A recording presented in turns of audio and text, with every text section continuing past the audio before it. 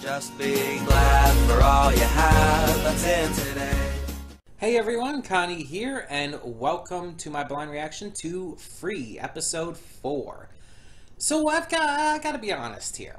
When I first started this series, honestly, I didn't think I would like it. I'm being completely honest with you guys. When I first started this show, I honestly expected to drop this series within like maybe 3-4 episodes. I expected it to be very generic, very simplistic. I didn't expect to get much from the characters. And while I would still not say this is anywhere near the level of something like One Punch Man or Carol on Tuesday or other stuff like that I've reacted to recently in terms of anime, it's good. I enjoy it. The characters definitely have more to them than I expected. The comedy's actually pretty darn good. And there's even some good relationships that are touched on. There's a few downsides to the series, of course, such as Reen's sudden irritability kind of coming off as really jarring as a viewer. It's kind of started to get explained a little bit, but it still comes across as very not really forced. I was going to say very forced. Not really forced, but more so it feels like it was tacked on. Like it wasn't initially part of the plan and they kind of just changed it around. It doesn't feel natural. Let's put it that way. So far, my favorite characters are Miss A, the teacher, Go, Reen's younger sister, and, I cannot think of his name at the moment. I'm still getting used to a lot of their names. The nerdy guy voiced by J. Michael Tatum, the one who's normally into track and field, but joined, the swim club, after seeing, the main character's passion for swimming and stuff. Although he can't swim, and he's going to be training under Nagisa. So that's going to be fun. Those are my 3 favorite characters, and I'm kind of leaning towards J. Michael Tatum's character as my favorite. I just really like his personality. I love his character. He reminds me, as I mentioned last time, of Ida from My Hero Academia, which is a very good thing. I've always loved Ida. So yeah, definitely a lot of positives with him. And I love his relationship with Nagisa. How Nagisa's like the little cutesy one and everything, who's always full of positivity and energy. But he's also kind of the mentor figure to J. Michael Tatum's character at the moment. He's going to be teaching him how to swim, teaching him how to get into all of this, so he can contribute to the club. And I really like that. And there's definitely some fuel for a ship there as well. Just the way they portrayed the characters and how they interact with each other, especially at the end of last episode, there's definitely some shipping fuel. And one of you mentioned in the comments that apparently there's a lot of, I guess, debates over ships within the Free fandom, but that this one, Nagisa, and his name was like something like Ray or something like that, but that ship is actually a very common middle ground for almost everyone, that everyone seems to like it. So it may be the safe ship, but I still think it's a cute idea. I still see the potential in that pairing. But yeah, I really did not expect to like this as much as I do. And again, it's not like the best series. It does, again, have its low points. But overall, I think it's successful. Overall, I think that it's good. And considering each season's only 12 episodes long, I don't think it's going to overstay its welcome and get too old or anything as well. I think it's going to... I think that's actually the perfect length for it. So honestly, I think this is definitely one I'm going to be continuing all the way through. I mean, I don't know for sure anything can happen, but I really, at least as of where I'm at right now, definitely think that this series is something I'm going to enjoy. But yeah. Right now, there's not like anything huge going on in terms of storyline. It's basically they're building up things with the club right now, because the first couple episodes was about them coming together and forming the club. Then episode 3 had them getting the right amount of members they needed for a cross-school meet and everything. So now that they've got the right amount of members, they've got a manager in Go, they've got a faculty advisor with Miss A. The club is up and running. They've cleaned out the pool. Everything seems to be ready to go. Now, obviously, we're not going to get into any big meets or any big events probably until the end of the season. That's what it's going to build towards. With 12 episodes, that also makes sense. But they're definitely going to still be moving forward with things, I feel. So I think the next logical step, now that they've got all of this done, is to maybe have an episode with training J. Michael Tatum's character. I'm going to call him Ray for the moment until I find out what his actual name is, because I think it's something like Ray. But I think we should have an episode with Nagisa training Ray. And of course, a couple other things too. And ow, what the hell? Something poked me on the side of the couch. But yeah, maybe have a couple other things too, of course. But I think Nagisa training Ray is important. He needs to learn how to swim.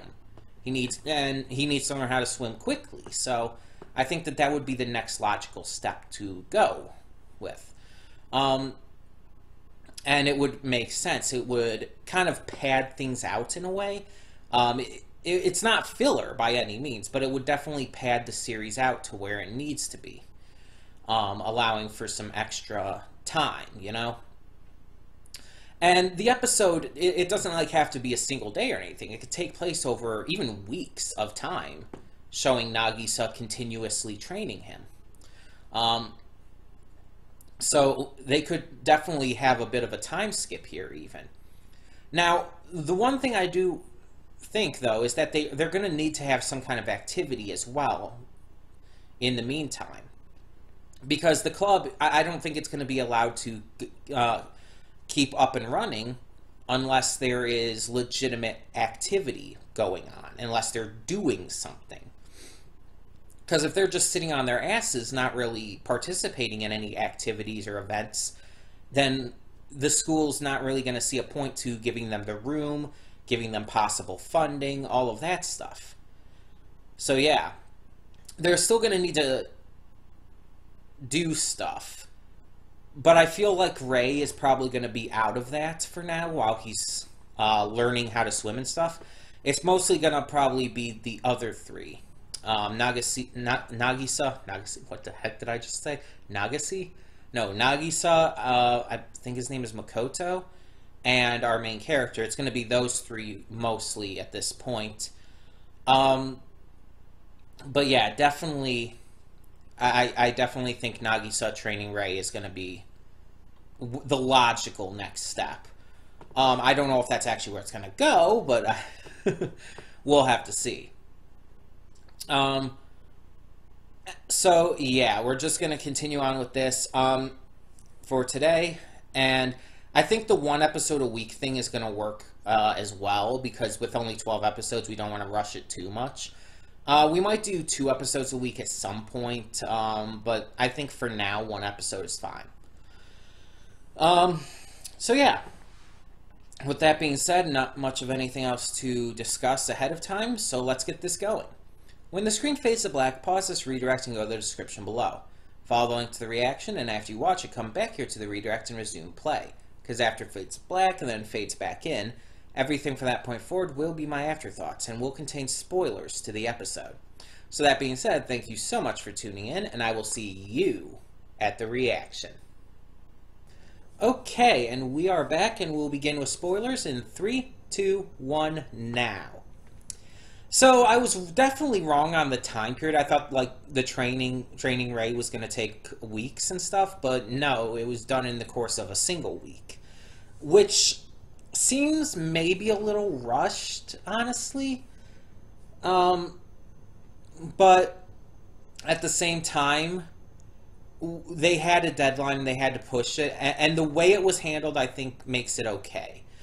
The line at the end there, when he's talking about exactly how he figured out to do the butterfly stroke and everything, it's like I get exactly what he was saying. Like when he said, "I'm not free."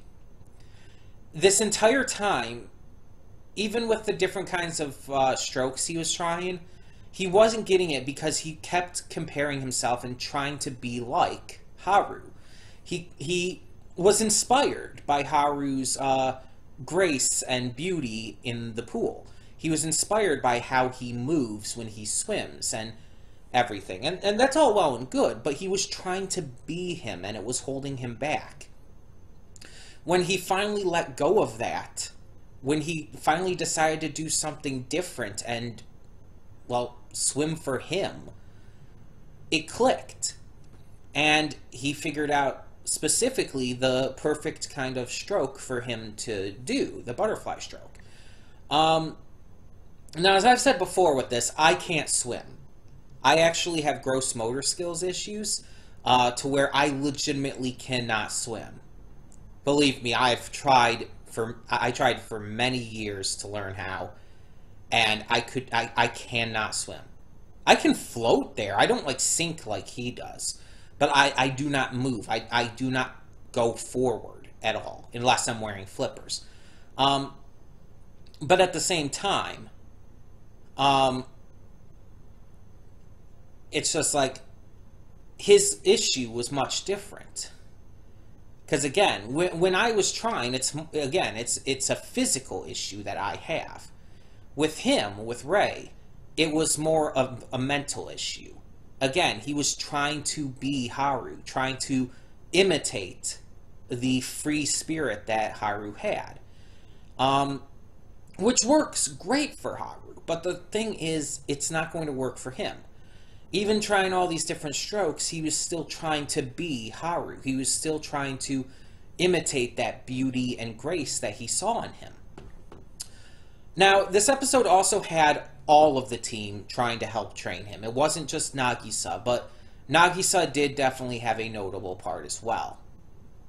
I'm kind of glad that the entire team did, though, even though I do ship Rei with Nagisa. I think it actually makes more sense to have all of them try to train him. I think it just works a little better.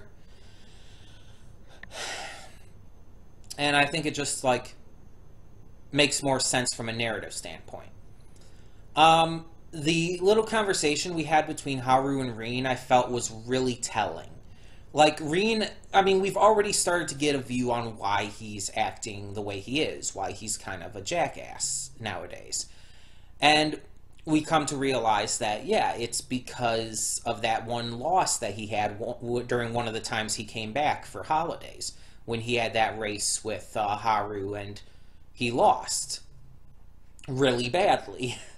And it hurt his pride because he had been training with the best of the best in Australia to achieve his dream of competing in the Olympics. And it hurt his pride to lose that badly because he felt like all of his training and stuff had been for nothing.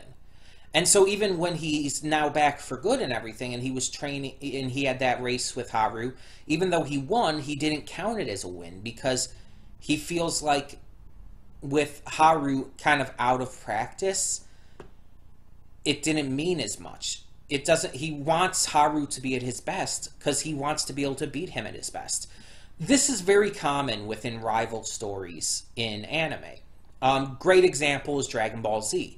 Even though I'm not the biggest Dragon Ball Z fan, especially nowadays, Vegeta and Goku have the same kind of dynamic. Vegeta acknowledges that Goku is better than him, but he also desires to one day defeat him and become better.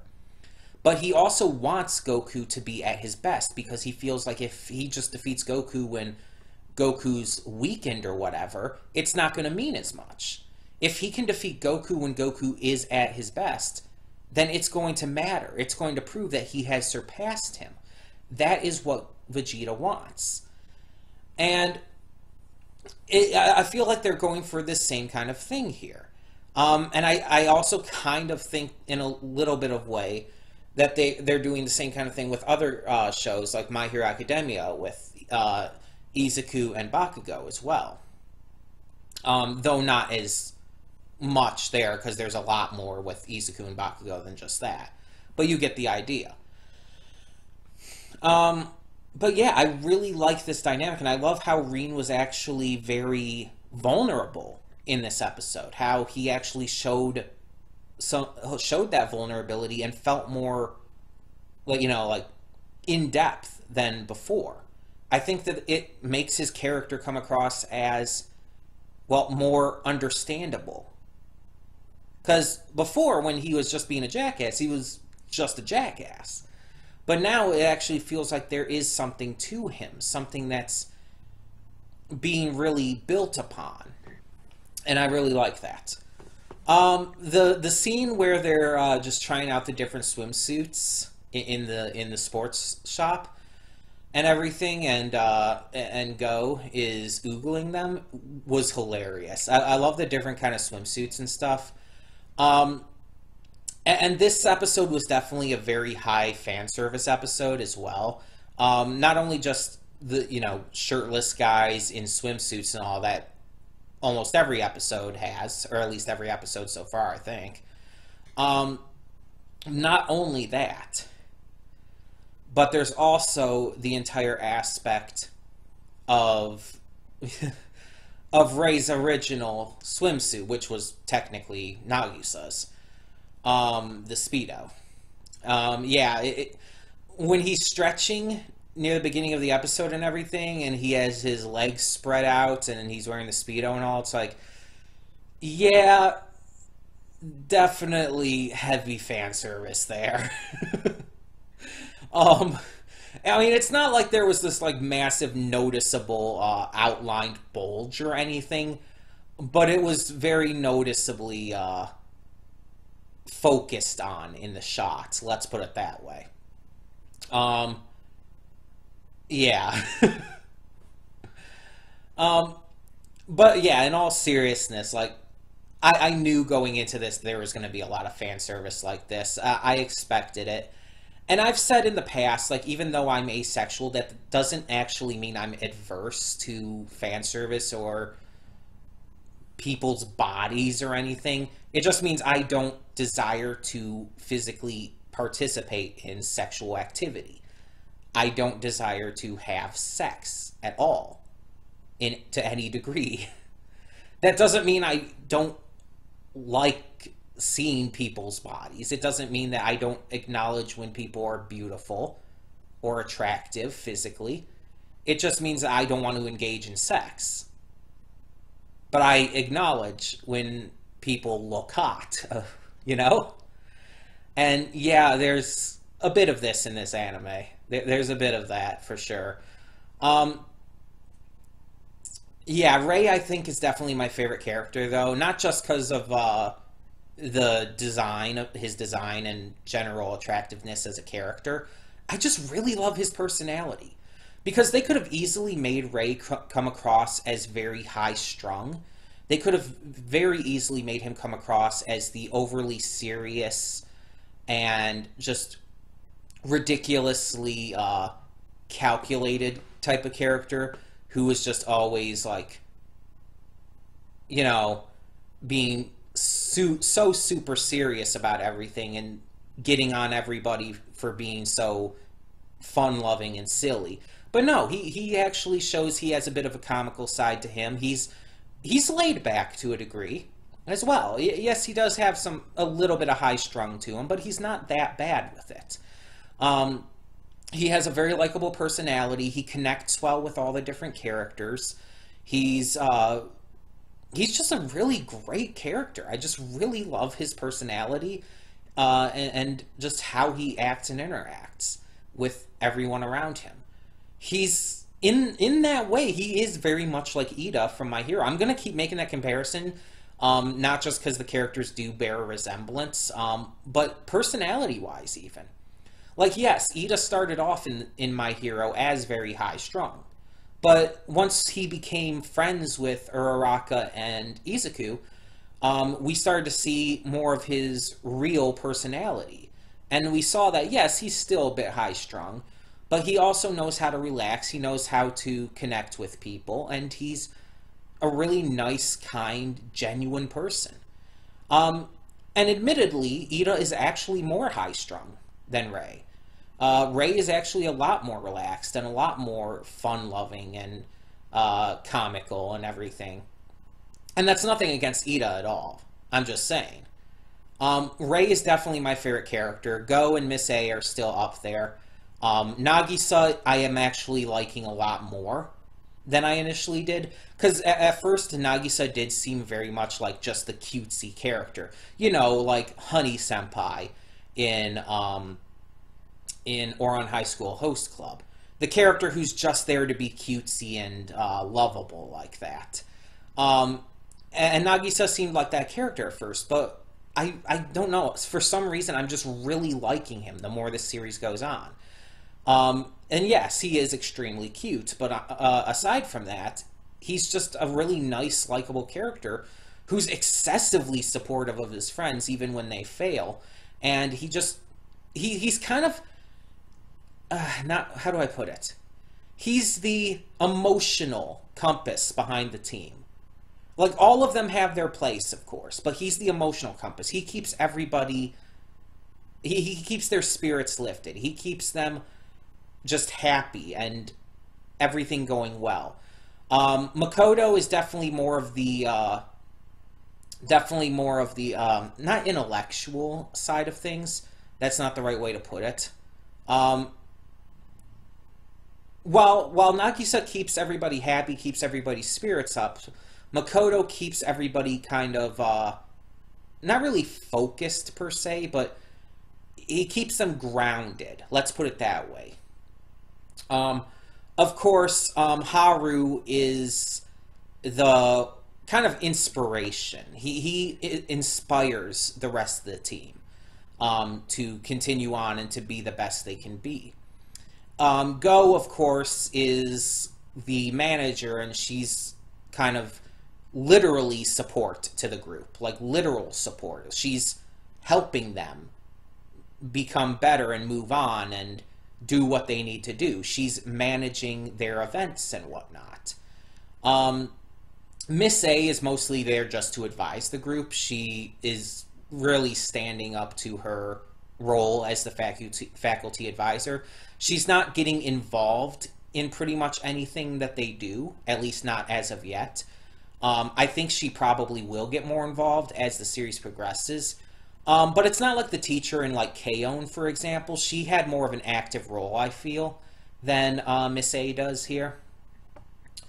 But yeah, and then, of course, Rei himself is the new member. He doesn't really have any strong role in the team yet. He's still getting into things. He's still connecting with everything else.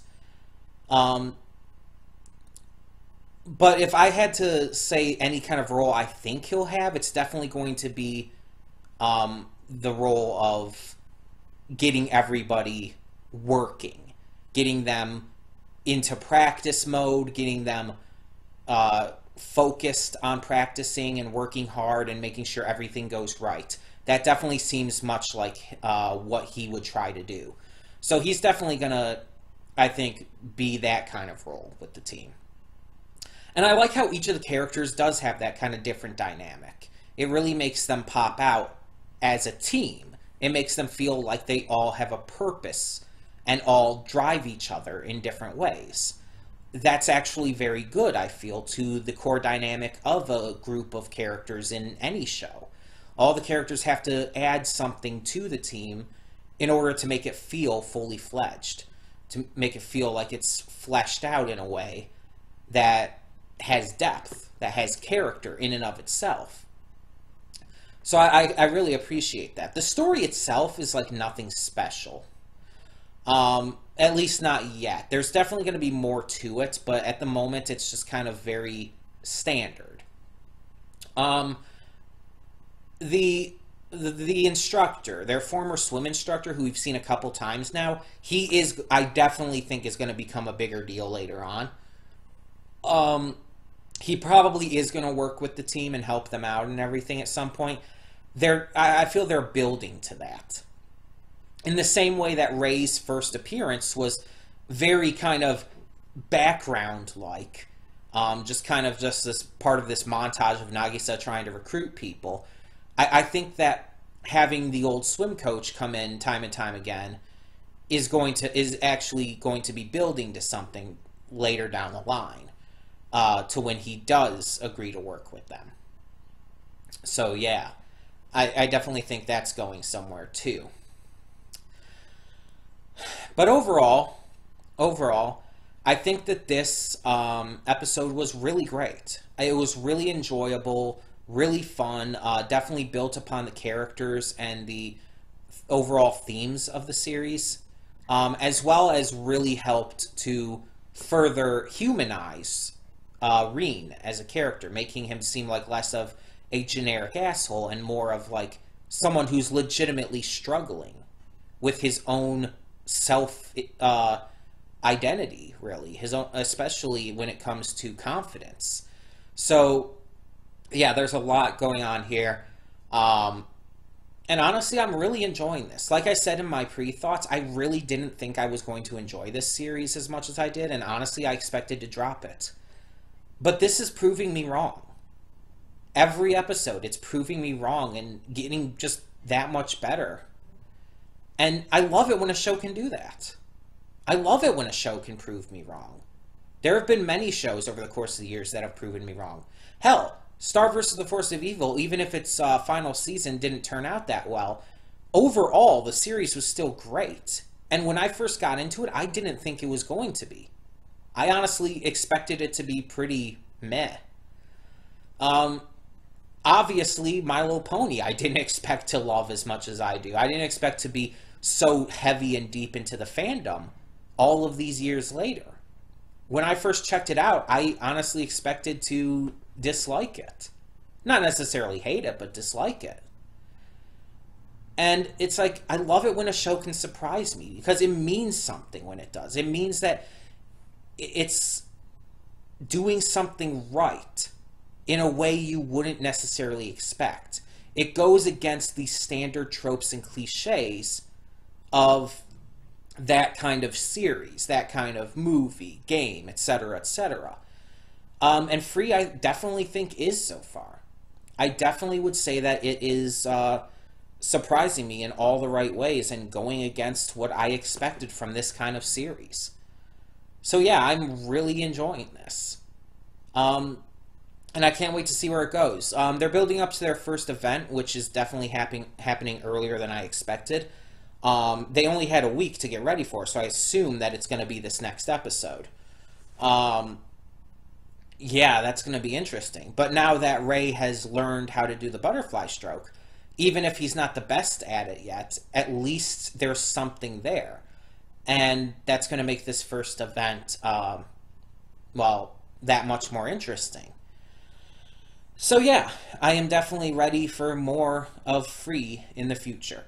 Tell me in the comments below what you thought of this episode, and thank you so much for tuning in. For now, I'm Connie, and I'm signing off. See y'all next time. And though you've come through many obstacles,